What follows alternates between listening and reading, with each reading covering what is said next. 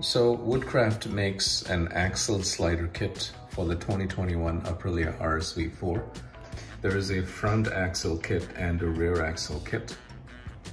There's one for the brake side and one for the clutch side. There's a base and then the puck. The base gets attached to the hole of the axle, and then the puck gets attached to the base via this pin.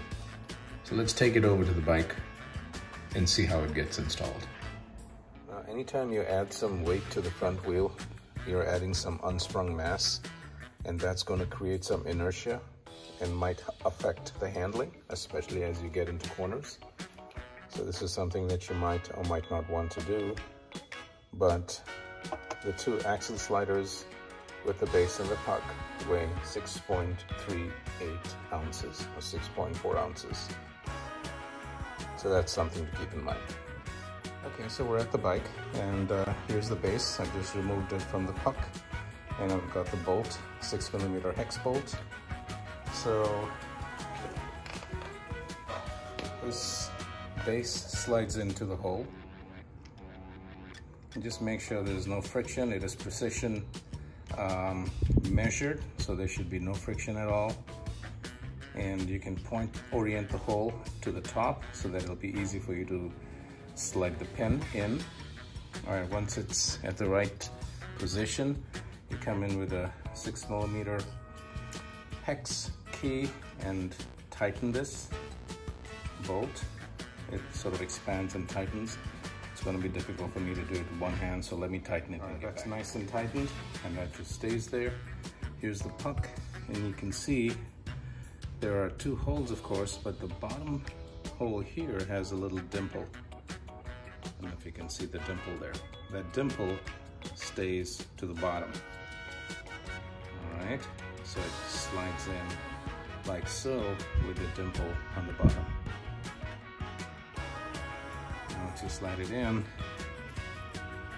then the pin slides through. The pin has a little button over there.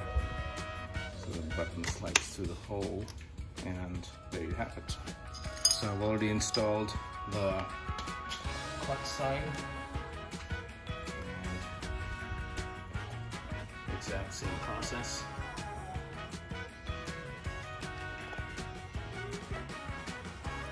Perfect. Woodcraft axle slider, a set for the front, and I'll be doing the same thing for the rear. All right, now I'm going to install the rear axle sliders. So again, I'll install the base using my 6mm hex to tighten the base after I insert them into the axle hole, and then I'll come back and install the pucks. Now, these two bases, they look like they're exactly the same, the diameter. So I guess it doesn't matter which one goes into the left side versus the right hand side. So let's go ahead and push one in. I will say that I put a little bit of grease on the base to allow them to slide in. So as you can see, it slides right in. Then I'm gonna orient the hole up, and then I'm going to tighten this using my 6mm hex. So let me do that and get back. All right, so that's been installed, the base. Come back with the puck, and again the dimple side faces down, so that's the correct orientation. Slide it in, bring the pin, slide that in, and we're done.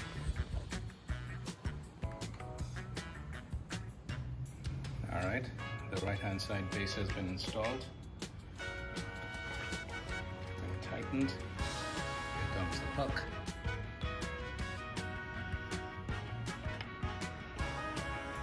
And the pin, and we're done.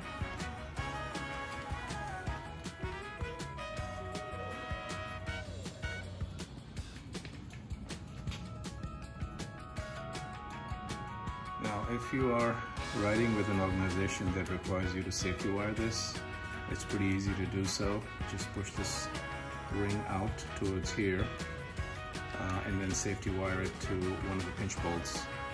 That should keep your tech inspector at bay. I doubt that they're going to have a problem with this because it's pretty solid, but if they do, you can safety wire to that bolt.